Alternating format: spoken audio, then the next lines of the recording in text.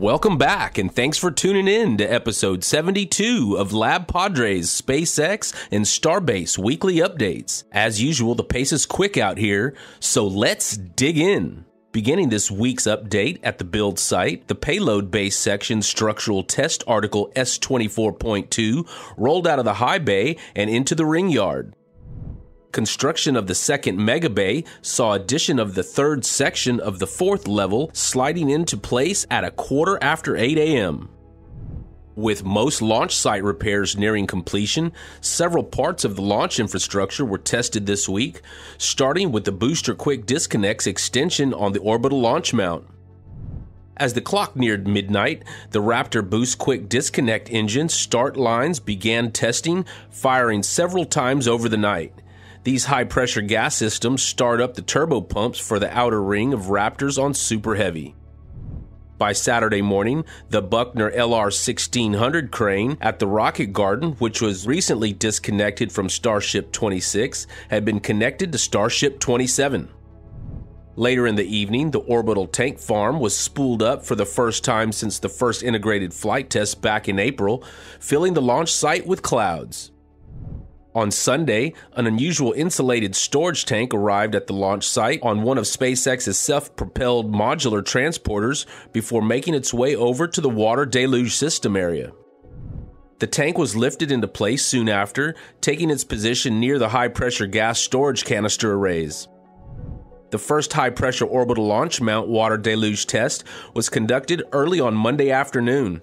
Built to dampen the shock of 33 Raptor engines at launch, the system uses gas pressure to push large volumes of water through a hollow steel plate to protect the pad from being damaged.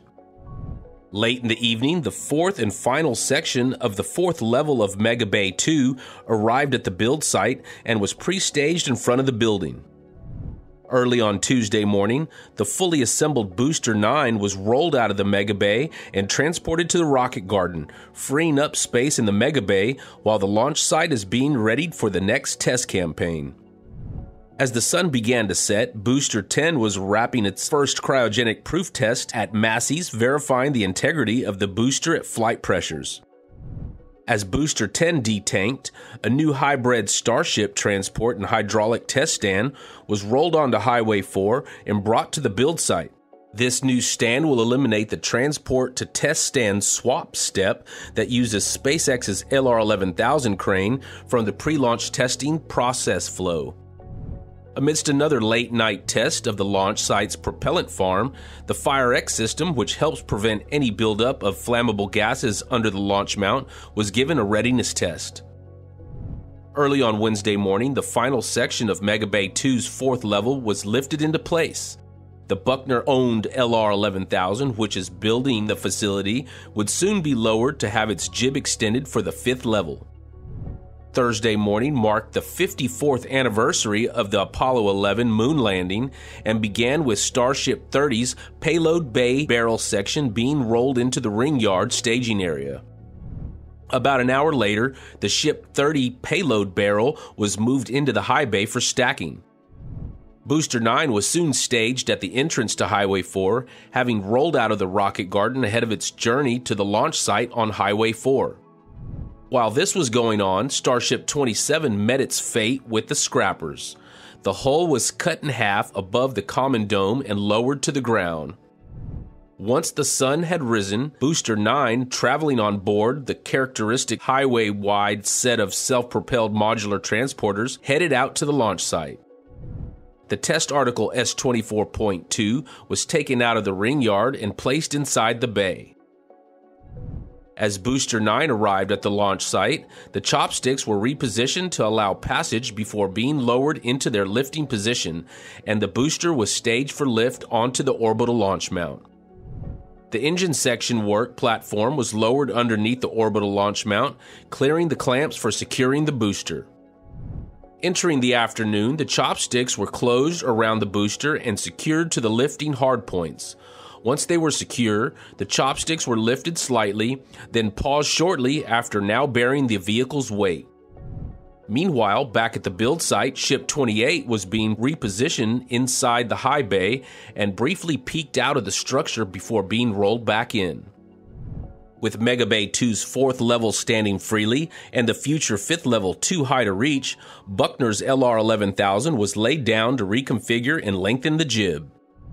Back at the launch site, crews began to inspect the top of Booster 9, spending about 20 minutes examining the vehicle before heading back down. While Booster 9's lifting preparations continued, the combination thrust simulator and transport stand was brought to the high bay for its first use with Starship 28.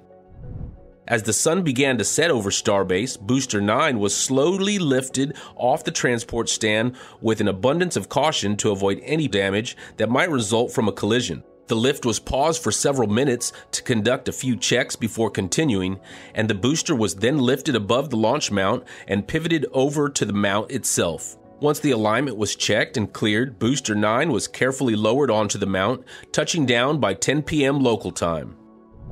Over at Cape Canaveral, Saturday saw the launch of Starlink Group 5-15, sending 54 more satellites into orbit on the 16th flight of Falcon 9 Booster 1060. Sunday afternoon saw Booster 1058 finally have its seized legs folded in, allowing the booster to be lowered onto a transporter following its own record-setting 16th flight. SpaceX support ship Doug returned with 2 fairing halves on Wednesday, towing home a shortfall of gravitas with Booster 1060-16 from the Starlink Group 5-15 launch.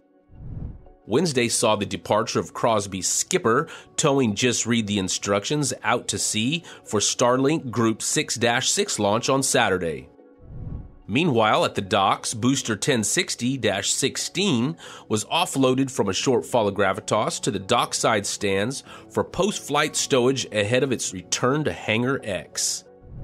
On Thursday, SpaceX recovery ship Bob headed to sea in support of the Starlink Group 6-6 mission, carrying 22 V2 mini satellites scheduled for a Saturday launch. Photographers Greg Scott and Farrielle Mohan took to the Florida skies again and brought us a fresh set of aerial pictures of the Space Coast. Outside NASA's Vehicle Assembly Building, crews continue to work on repairing and upgrading Mobile Launcher 1 for the Artemis II mission. Meanwhile, partially hidden behind the launcher, new crane parts are arriving as crews begin work on the second mobile launcher that will be needed for the SLS Block 1B and Block 2 variants. To the southwest, SpaceX's Roberts Road facility has started to see some new activity in recent weeks. While Hangar X and the east side of the site remains busy, with SpaceX continuing with their record-setting Falcon 9 launch cadence, the west side has seen a steady decline in Starship infrastructure development. The third Starship launch tower still sits with 7 of its 9 sections built and no piping or conduit installed at this point. Nearby, the QD arm extension for the tower at Launch Complex 39A is still awaiting final fit-outs and its installation on the tower, which seemed like a good decision on SpaceX's part given the recent changes due to the hot staging. The big change, however, is just to the south of the Starship Tower pre-build area. Following the relocation of the Mega Bay hardware to Starbase, SpaceX has now begun using this area to build another tower. The red LR-1200 that was spotted in the previous flyover has now been assembled and is being used to construct sections of what is most likely the new crew access tower for Space Launch Complex 40. In recent months, crews have been preparing the tower's foundation at the Falcon 9 launch pad at Slick 40. By assembling tower sections here and moving them to the launch site when they are ready for installation, SpaceX will be able to construct the second Falcon 9 crew tower with less of an impact on the launch pad's manifest. Once complete, this pad will add much-needed redundancy to their Dragon program and likely make NASA much more comfortable with the idea of launching starships at 39A. Several miles to the south, Blue Origin's Cape facilities continue to see steady activity. Blue Origin continues to use the parking area outside of its northeasternmost building as a storage yard for all kinds of hardware and equipment, including some HVAC equipment, which could indicate that they are redoing the inside of the building. Greg and Farrielle also caught an interesting method that Blue Origin uses for moving parts around the facility. A small truck pulling a train of 5 cars was being driven along the outer road of the facility's northern campus. Since the doors were closed at the New Glenn second stage cleaning and testing facility, it isn't quite clear if the test article seen inside previously is still there or if it has been moved. Behind the 2-cat building was a strange new piece of hardware. Is this part of the testing apparatus that is used inside the building? Let us know your thoughts in the comments. Nearby, Blue Origin's southern campus continues to develop with construction in progress at several sites. The expansion of the existing warehouse building now appears to be almost complete, although the scaffolding staircase and the cones on the roof indicate that there is some finishing work still underway. The new Reef Pathfinder building also appears to be nearing completion, at least from a structural standpoint. Along the northern wall, crews have been installing storm drain piping to route the runoff from the roof away from the foundation. Next door, progress is also continuing at the new vertical assembly building. Several man lifts and cranes were around and inside the building as crews work towards making the building weather tight. White sheeting is being added to the outside of the walls, possibly as a vapor barrier prior to the addition of cladding. Blue Origin continues to prepare their Launch Complex 36 for New Glenn testing. Outside the site's hangar, a skeletal horizontal ring section, likely an article used for fit tests, was stored off to the side of the ramp to the pad. Falcon 9 booster B-1060 was on the pad at Space Launch Complex 40 with a payload of 54 satellites awaiting its launch of the Starlink Group 5-15 mission. And United Launch Alliance's Space Launch Complex 41 all appeared quiet, as the pad now awaits what is likely to be multiple launches of the company's Atlas V rocket while they continue to work towards the first flight of their Vulcan launch vehicle. Next to the shuttle landing facility, steady progress is being made on the construction of the new Project Comet payload processing facility. And finally for this week, one of the Falcon 9 fleet leaders, Booster 1058, was being processed on the dock at Port Canaveral in preparation for its triumphant return to Hangar X following its record-setting 16th launch.